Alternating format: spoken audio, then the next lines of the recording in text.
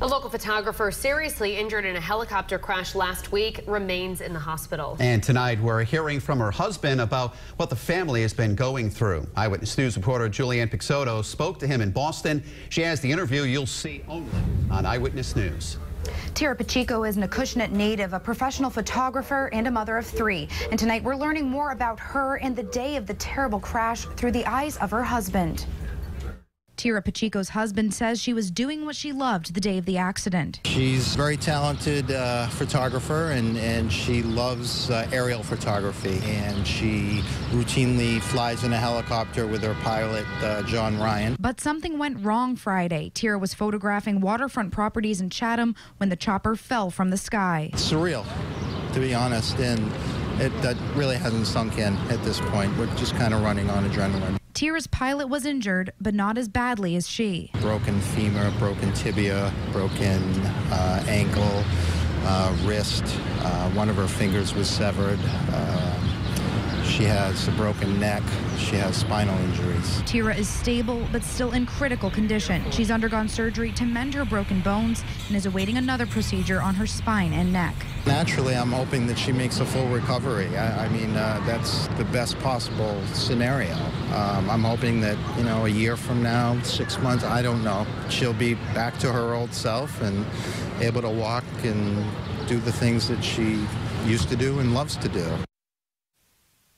The accident is but coming up new at 6, hear what the victim's husband says he's been told about a possible cause of the crash. Live in the newsroom, I'm Julianne Pixoto, Eyewitness News. In Eyewitness News, for the first time, we're hearing from the husband of a local woman who was left seriously hurt in a helicopter crash on the Cape. We went to Boston, where Tira Pacheco is recovering following Friday's crash on the shore of Chatham. Eyewitness News reporter Julianne Pixoto spoke to her husband and joins us with the exclusive interview from Boston.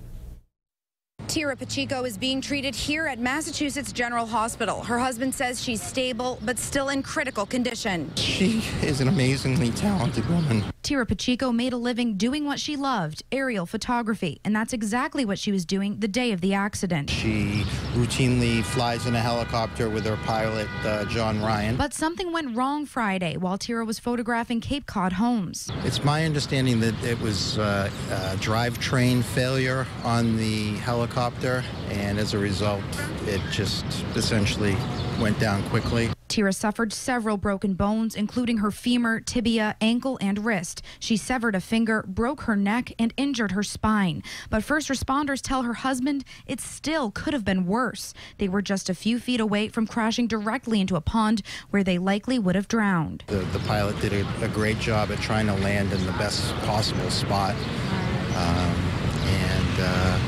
As a result, probably saved their lives. Tira is an Acushnet native and mother of 3. She already had surgery to mend her broken bones and will soon undergo a procedure on her neck and spine. I'm hoping that she'll be back to her old self and able to walk and do the things that she used to do and loves to do.